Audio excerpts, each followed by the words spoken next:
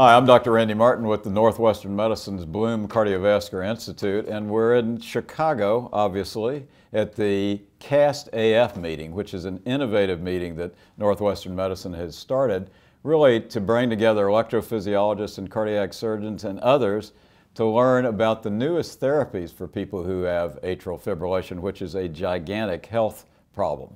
And I'm pleased to be joined by one of the co-directors who really sort of started this current meeting, and who's Dr. Pat McCarthy, who's known to many of you. Pat's not only professor of surgery, he's also the executive director of the Bloom Cardiovascular Institute and chief of cardiovascular surgery here at Northwestern. Pat, congratulations on the meeting, and thanks, Randy. Thanks for joining us. So I was talking with Jim Cox earlier, and you certainly were one of the early adopters and learned from Jim about surgical ablation.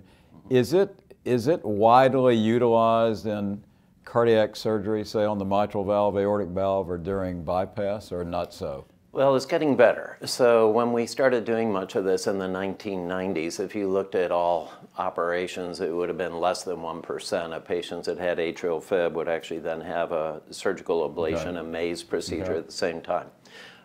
We just had a paper that came out looking at the CMS database, and we're up to 25%. So, well, that's 25 times where we were before, I guess, but it's a class 1 indication now in our guidelines. I'm sorry for interrupting. Is this for patients who are having mitral valve surgery or aortic valve, mitral valve, and CABG? So it's actually for both. Okay. So in our guidelines, if you're undergoing a mitral valve operation and you have atrial fib, it's class 1 indication to do it. And it's a level of evidence A because of randomized trials. Sure. It's a level of evidence B if it is for an aortic valve or a coronary bypass operation.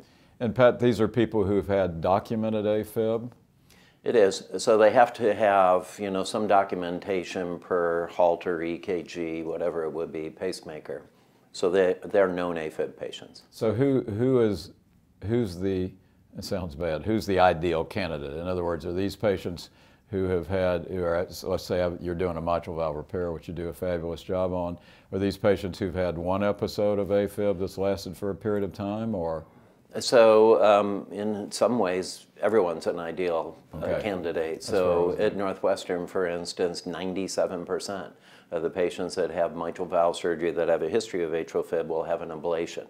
And if you think of our other class 1 guidelines, like left IMA to LAD, we're at 99% compliance with that in the field, and if you're at only 98%, you're in the bottom 10%. Like, that's very poor.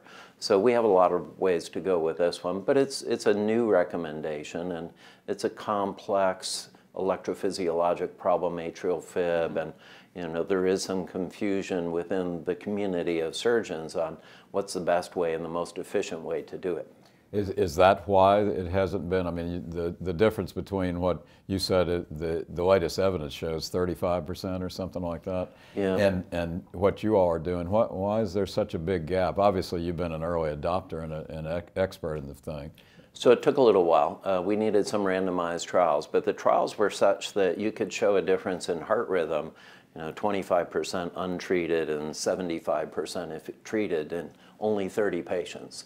And so, for instance, you could show a statistically significant change in rhythm, but not enough to show things that are really important, like survival advantage and things. And actually, just in the past few years, we had a paper from Northwestern, and now there's several others coming out, showing for patients that had treated atrial fib, there's a survival advantage, so that their 3, 5, 10-year survival is going to be better if you go ahead and treat the atrial fib.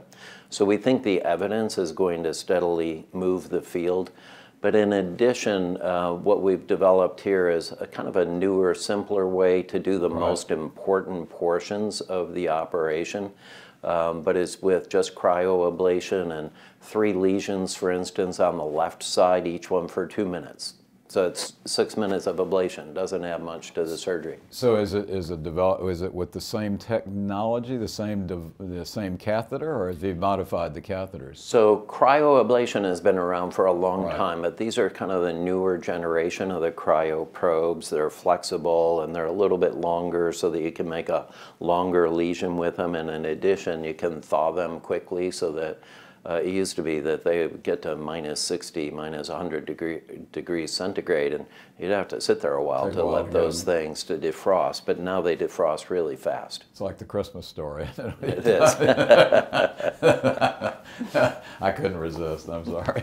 So, because I've been in the operating room when they're waiting on that to defrost. Yeah, well, that's fabulous that you all have had that success and certainly have pioneered making it quicker. It seems to me then that if you're having mitral valve surgery now, okay, that this would be a standard of care. How do you get that message out? So Jim and I are working on a publication with a new technique. There's about 250 patients now that I did in the last 5 years with mitral valve surgery, plus this specific technique of how to do the ablation, and then we'll make that more known over time. The results look great. The need for a pacemaker had been a concern with some of the prior versions of the Maze procedure. They'd been up to, in some studies, 15 to 20%. For just mitral valve surgery with ablation, it's 1%.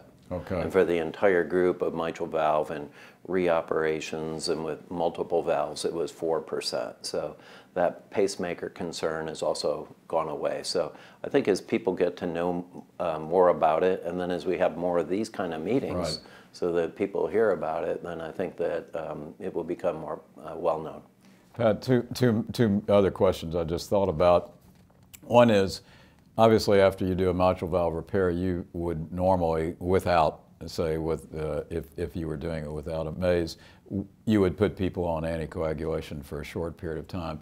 After you've done the combined procedure, the concomitant procedure, do you leave patients on oral anticoagulants for a while? Forever, we do. Or what? So, you know, it's a little controversial in the field. Some places, if they don't have AFib, just put them on aspirin, although others, like me, I'll actually put them on a low dose of Coumadin, shoot for an INR of about 2 to 2.5, and do that for about 2 to 3 months. The reason being that the ring has to become endothelialized.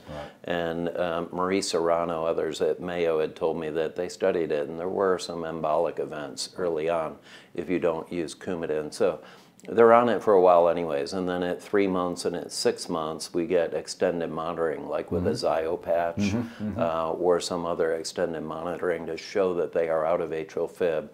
If they're off of, or if they're on amiodarone, we take them off to make sure that they stay out of atrial fib off amiodarone. But in about half of the patients, we're able to take them off of Coumadin. That's fabulous. And so, you know, you really, I think by speeding it up, the procedure itself, keeping the same efficacy, that you probably get more of the colleagues jumping in on that, don't you think? I think so.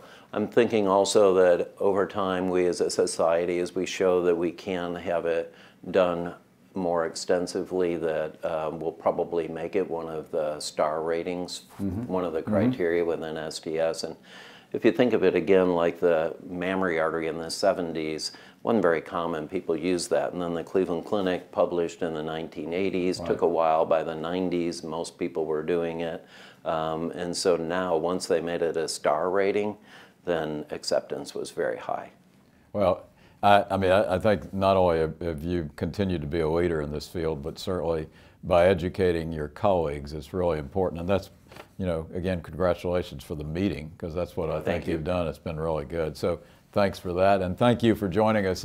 You've learned something new, and I think there's more to come, so we want you to stay tuned, because there's lots of breaking new information coming out of this conference on how to treat atrial fibrillation.